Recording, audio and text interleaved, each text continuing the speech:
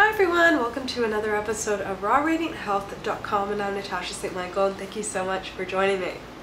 So, today I want to actually answer a question that I received a few weeks ago from someone, and I love the question, and it was regarding how much fruit is okay to have on a cooked food diet.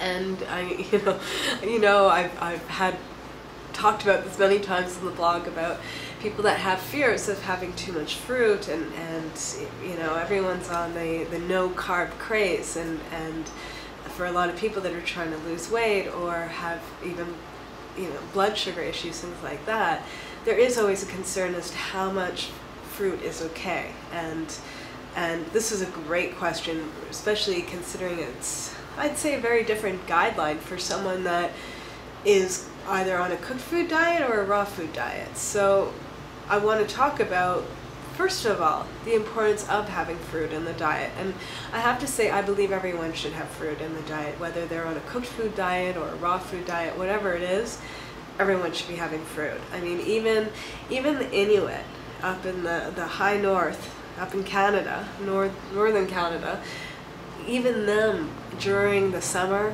when there's berries that are growing, they have berries, and their diet is pretty much mostly animal products, animal fats, things like that, but they're always getting in a little bit of fruit when it's possible. So there's something to be said about that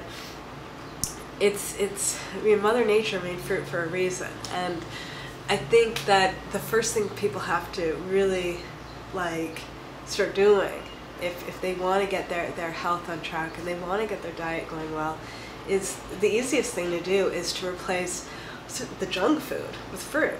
So if someone is used to having every day, having a candy bar in the middle of the afternoon or having dessert after dinner, this is a good time to replace the cakes, the donuts, the candy bars, the soda, all of that with having fruit or having a fruit smoothie, things like that. Because that's an easy switch, and you'll gain so many benefits from it, because not only is fruit full of vitamins and minerals and fiber, it's also full of antioxidants, and you'll find more antioxidants in fruit than in anything else. And antioxidants are what prevent the body from oxidizing pretty much. So it's not only anti-aging, but it's also helping to prevent things like cancer, things like that, which we're more susceptible in this day and age with the pollution out in the air and the water systems, like all of that, that there's just a lot of stuff that our body is constantly in contact with, and antioxidants help to neutralize a lot of the oxidation. So it's important to get fruit into the diet, but also it's a matter of, I think it's a personal thing that people need to sort of assess what their diet is like and what their needs are like. If someone is on a cooked food diet and they're extremely active, then sure, bring in a lot of fruit.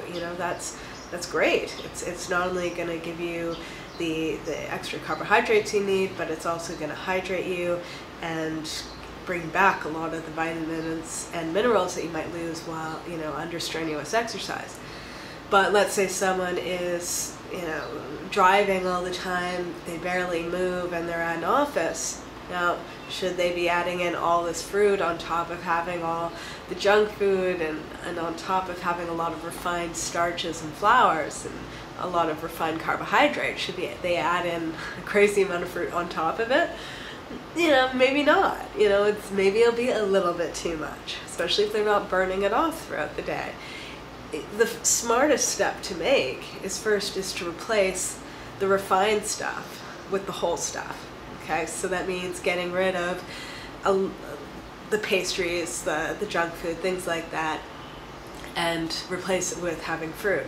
The second thing is to look at your diet and be like, okay, well, you've gotten out the junk food and the sweet stuff and you replaced it with fruit, but what's going on with how much refined flours you're having, things like that, like how much pasta you're having every day and bread, and even though these things are not sweet, they're also they convert into sugar in the body, and they're high in carbohydrates.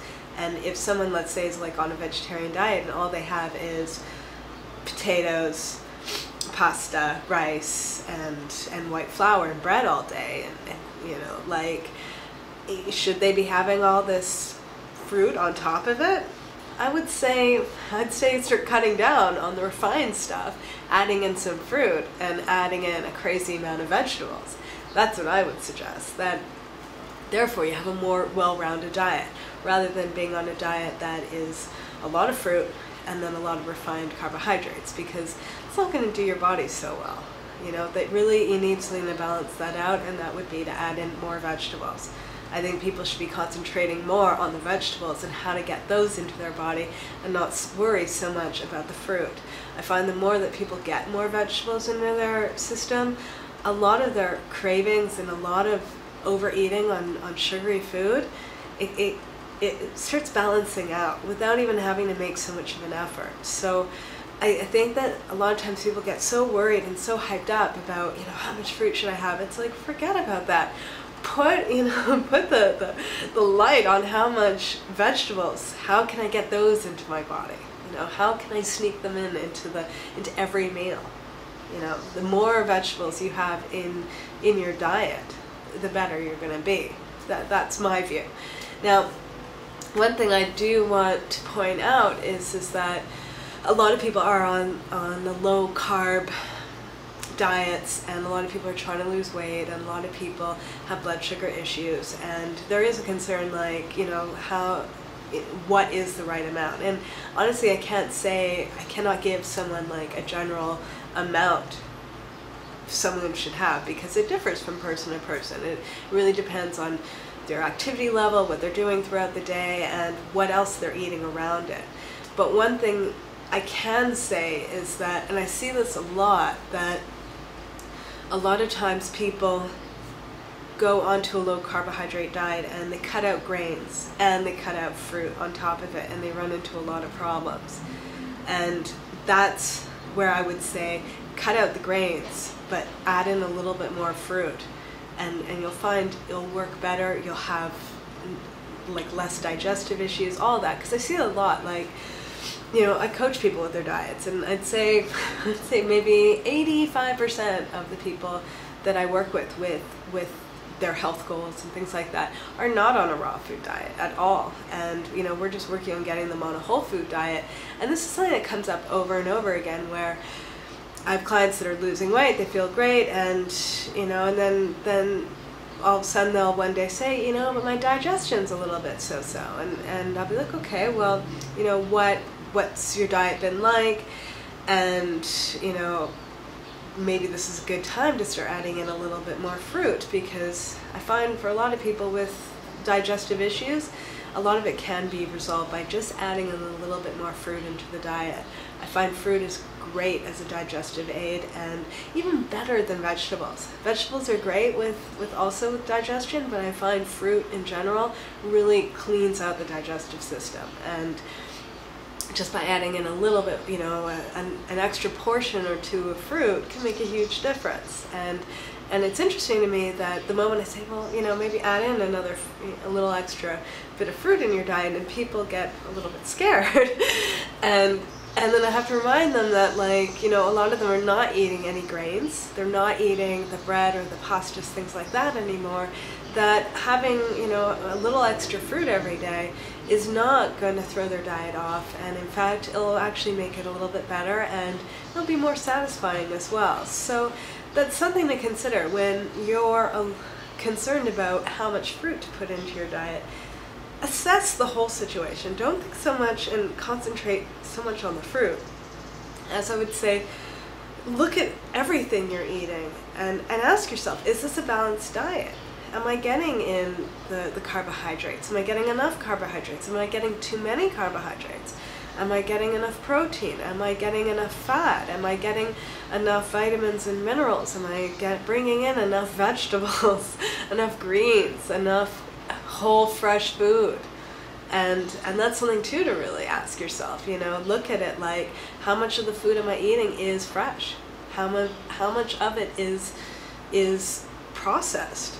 How much of it is old and packaged, you know, things like that, because then you're able to say, okay, you know, I need to balance this out a bit. If I'm having too much processed food, I need to bring in more fresh food.